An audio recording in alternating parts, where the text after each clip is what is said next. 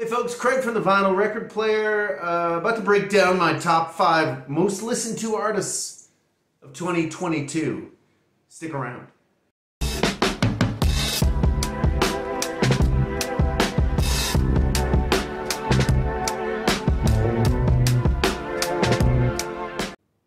And we're back. It's that time of the year. If you listen to Spotify or YouTube Music, you probably already have some kind of an email or a screen that says, hey, these are the things you listen to the most. I discovered, and this is digitally, I'm not even counting records, that I listened to almost 17,000 minutes of music this year, which I'm not sure if that's a lot or a little or what. Digitally, it does seem like it's a good amount of minutes. But anyway, these are just my digital. I obviously don't keep track of how many records I listen to, but you know what? They tend to correlate because these obsessions and deep dives, they go deep for me.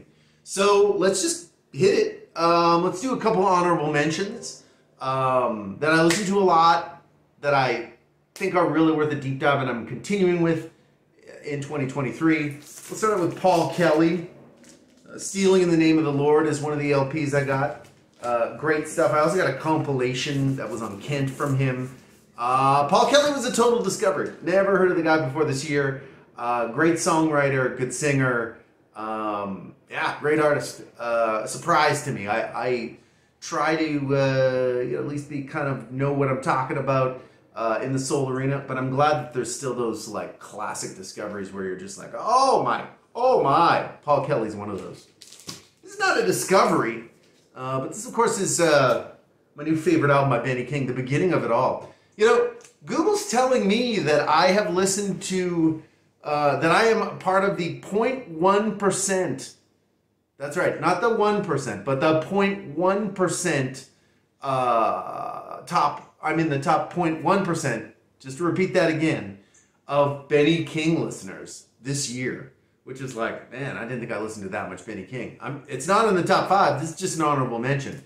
But again, I am going deep with Ben because he's got some great stuff.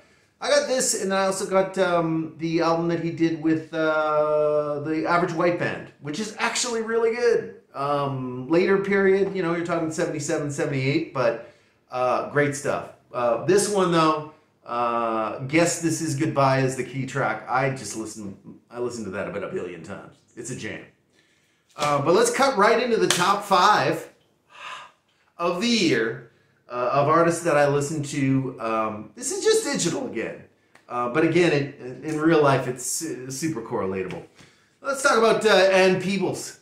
Love Ann Peebles. Knew about Ann Peebles before. This year, I kind of really got into her material, was listening to it a lot. This is I think it's 2009 reprint, obviously. The negative with Ann is that, the positive with Ann is like literally you could go up to 80 and you're not hearing, a weak-ass Casio drum machine in the mix, which for soul and disco, a lot of those were going on by that point. But you can go all the way up there and probably, like I said, I've listened to a lot of her later 70s stuff. There just isn't the degradation that came with disco with Ann Peebles. Problem with Ann Peebles? Her records sold like nothing. So you can't find these records in the wild unless they're represses like this. This is a nice little repress on High Records. Like I say, you can't find them. They're like $100 on Discogs. It's a nightmare. If you actually want like OG original pressings, you're not going to get them. That's fine. Frankly, this is my only record I got from Ann Peebles. There are other represses, but again, I'm contending with $25 records. I wanted to at least get one, and this is the one I chose. Can't Stand the Rain, of course, featuring the classic title track.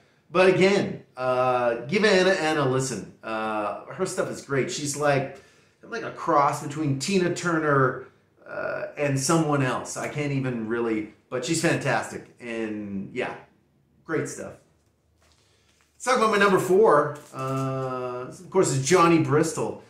I love the Johnny Bristol story. I wish there was more detail about it. I mean, all I'm working with is Wikipedia, all music and stuff like that. But this guy was like basically like a producer, and then he became an artist later. This is his, I believe it's 1975 album, Feeling the Magic.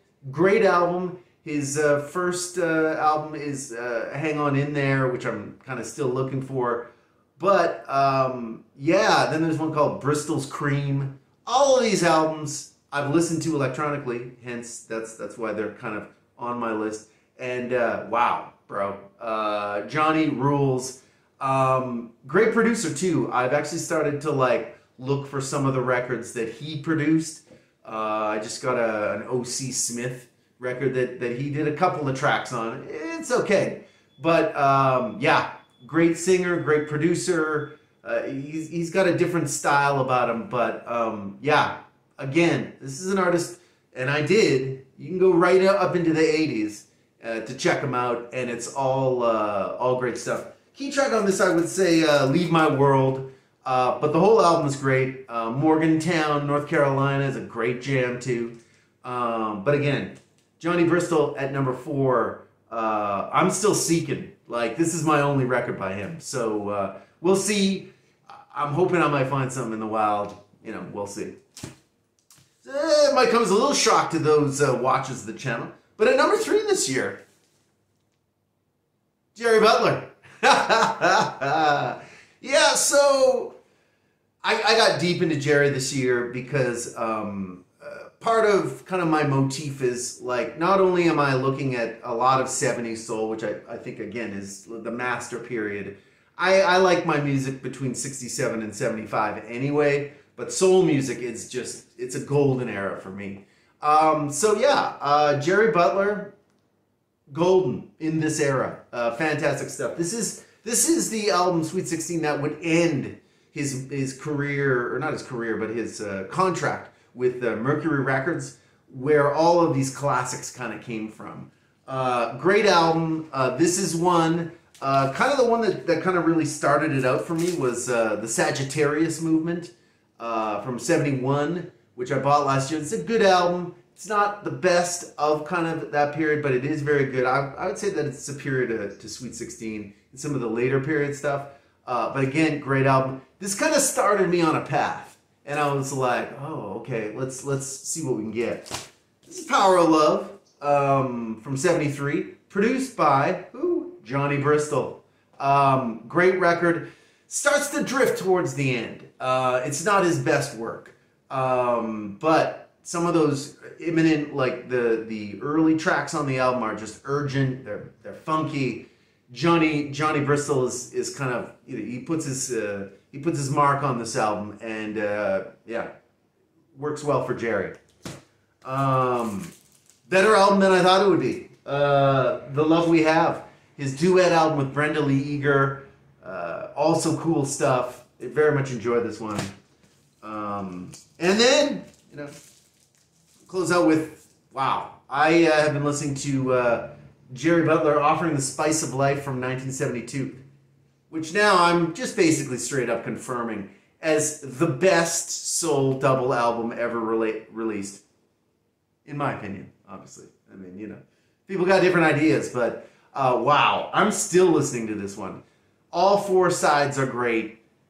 Jam, this is just such an excellent record. It just makes me sad there was like very little in terms of you know, success for this album. I think it charted at like 96 or something like that on Billboard. This was kind of as Jerry's career was starting to fade a little bit, and it shouldn't have. This album, this whole LP, the best songs aren't even the singles here. The singles are like, you know, Close to You, which, Jesus, I mean, literally everybody did a cover of Close to You. It was insane. But I can't recommend this record enough. This is my favorite of that period, and I love the basically 70 to 75 period for Jerry Butler. I think he's at his peak. This is a guy who started in 58 with the Impressions, still ripping it in 72 with the Spice of Life. Great one. Okay, let's talk number 2 now. Number 2, had a bit of a fascination with this guy because he's basically excellent. Syl Johnson, This is the sole LP that I have from him. Is It Because I'm Black from 1969. He later kind of recorded with the High Records label, which I love. Almost as if, you know, I would almost say that this year was the first year that I truly got High Records. The label, obviously not, you know, in any other sense of the word. But yeah, great album. But I think he had 3 or 4 albums on High Records. I was listening to those on YouTube Music like continually, you know, pretty much throughout the year. It's my number 2 artist, and I'm still seeking plenty of Syl Johnson records. But again, pretty much all of his albums have something to offer, with perhaps, you know, a little bit of, I'm not 100% sure as he heads into his last album with High, which was, I think, 78 or something. I've heard some tracks, but I never really listened to that. But Syl Johnson, number 2. So, here we are. Moment of truth. Number 1. Not a shock. If you've seen the channel, let's talk about my man, Willie Hutch. It really started with this album, which again, I call this the best album, the best soul album of the 1960s. Released, I think, 69 on RCA. Fantastic album, cover to cover. Every song on this is just a stonker. It's ripping, it's funky. The man's a master. In 69, after having written, you know, some songs for the Fifth Dimension and basically kind of been like a staff writer here and there, he comes out. He puts this out. It's a stunner. Just got this one. It's Fully Exposed from 1973. This was a mail call. I just ordered it directly because I'm not going to find this one in the wild. This is his first LP on Motown. I think it's best. Just California My Way is, you know, fantastic jam. But this whole album is fantastic. I Want to Be Where You Are. Wow.